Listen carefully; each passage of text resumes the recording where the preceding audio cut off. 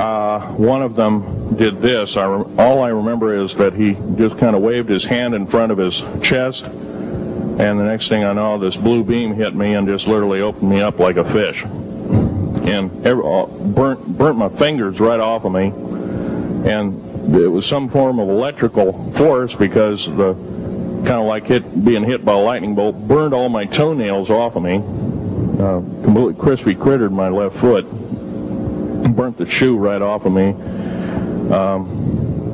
All I remember was the smoking remains, and I'm still conscious, but in and out of, I didn't remember much. And there was a Green Beret that was right behind me that risked his life. In fact, he died. But he risked his life. He shoved me back in the basket and hit the button and took me up. And I wouldn't be alive talking to you today if it wasn't for him. I'm forever indebted. He lost his life. 66 Secret Service agents, Green Berets, Black Berets, crack troops lost their lives because the government, our United States government, lied, did not tell us anything about the alien threat. There's a war underneath there, and I'm talking dead serious. It's been going on since that time. Since late August of 1979, our military, the Russian military, basically the militaries of the world, have been in constant conflict with the outer space alien. The small gray, the large gray, the reptilians, the whole thing. There are 11 distinct races of aliens. 2 are benevolent. One had to leave here in a hurry because their world is under attack, both on the surface as well as underground. There, the Pleiadians. They're familiar. Maybe some of you are familiar with that. Would some of you raise your hands who've heard of Billy Meyer and some of the, very good, about half the group. Well, Billy Meyer is one of these lucky people that they figured, well, he's kind of a simple type, we'll show him everything. Well, these are the benevolent aliens, and they've been here helping us. In fact, I have a picture, let me reach for it here.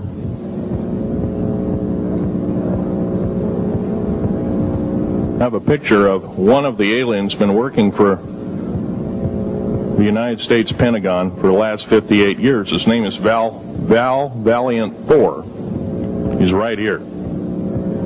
There's my father in the background. This whole place, the ready room of the USS Eldridge, Al Bielek has probably explained, or maybe even shown you this picture. There's a list of some of the notable people in it. They're all the atomic bomb scientists of the day, all the time variant experimentalists of the day, all the top physicists of that particular day. This was in August of 1943. Now this guy has not changed one iota in 58 years. Started work, he came here, crashed here or whatever, whether he's under duress or not. He started work for our U.S. Navy and military operations in 1937, either 37 or 38 is what I've been told. So it's for 58 years, this man's been employed, probably under duress. If you don't do as we say, we're just going to use you for alien bait or something, I don't know. But anyway, he basically hasn't changed. He lives for 490 years, is what he says his lifespan is. Now, he's supposedly a semi-benevolent, he's a human-looking type person. He has 6 fingers and 6 toes, and he's got one oversized heart, one lung, giant lung. His blood vessels are bigger. He's got copper oxide for blood, similar to an octopus. His brain capacity 300 centimeters greater than ours. He has a thinking capacity, IQ, if you were to measure it, be totally off the scale, be about a 1200 IQ. He speaks 100 languages fluently, alien as well as others. He's a remarkable person. I had a chance to meet him one time. Now, by the way, he doesn't shake hands. He was kind of in a spacesuit because all aliens, regardless benevolent or otherwise, they're carrying germs and diseases and bacterium in and on them that are deadly to us. If I were making policy, I'd quarantine them all because How do we not know that some of our diseases like AIDS, Ebola, hantavirus, and a few of these other weird designer diseases, as I call them, are not made from the cadavers of some of these aliens as a biological weapon to use against the people of the United States? Well, I'm tired. I'm a tired American speaking out.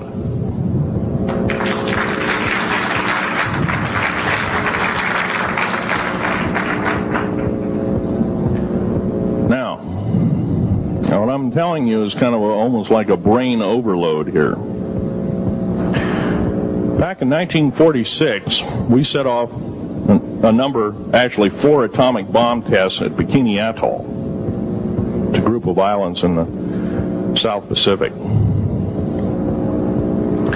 I have an original photograph here with original language on the photograph that shows there is a large alien spaceship off a wingtip of a United States aircraft.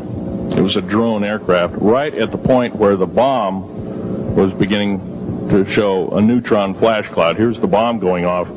Here's the airplane tip here, and here is the alien spacecraft. Now, in 1947, questions later, please. In 1947, after Roswell debacle, our military got before the U.S. Senate. They were hauled before the U.S. Senate and says, what's going on here? Well, we didn't know anything about discs until this happened. It flopped in our backyard. Total lie. They lied to the U.S. Senate. They should have been prosecuted as traitors. Anybody lying to a United States Senator or House of Representative, any Senator or House of Representative person, President of the United States, Vice President, any cabinet member lying to the American public is a traitor and should be dealt with in an appropriate fashion. This is actual proof, positive, that this occurred in 1946. Now, U.S. military knew all about flying discs, and flying disc technology is thoroughly early as 1933. Of course, we remember the Germans did too, the Nazi Germans, Hitler and all their bunch of people.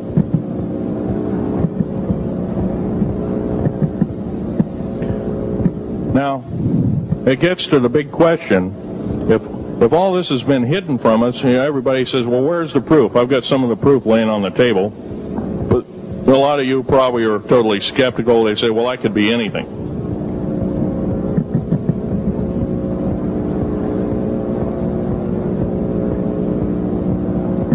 In my hand here, I have a piece of what's called corbamide. It's the heaviest element in the world. Element 140. This piece of material weighs 15 ounces. It's 3.5 times the weight of uranium. It cannot be made to emit gamma rays. It cannot be isotoped. It is totally stable. It is used in all stealth aircraft and all Phoenix-class submarines. When combined with other alien elements, it is impregnable. It cannot be melted with charged particle beam weapon. When properly combined in secretive compounds, it can withstand temperatures in excess of 10 million degrees Fahrenheit. It is grown by aliens who have given a good... The other side of the alien question is, some of these aliens have broken off from their mainstream and said, we're not getting a fair shake, and so this is what happens. And I'm talking about the alien grays. Some of them broken away. They're talk about not being popular. This particular piece of metal is an amazing piece of technology. It's capable of being grown in 15 different crystal systems. Now, I'm a geologist, and I, prior to 15 or 20 years ago, knew of only 6 crystal systems. There's actually 15 if you count all the alien metals. Now, this is only element 140. If you look at the local periodic table in your local library, it says 104. Somewhere down the line, we've been lied to and we've been cheated.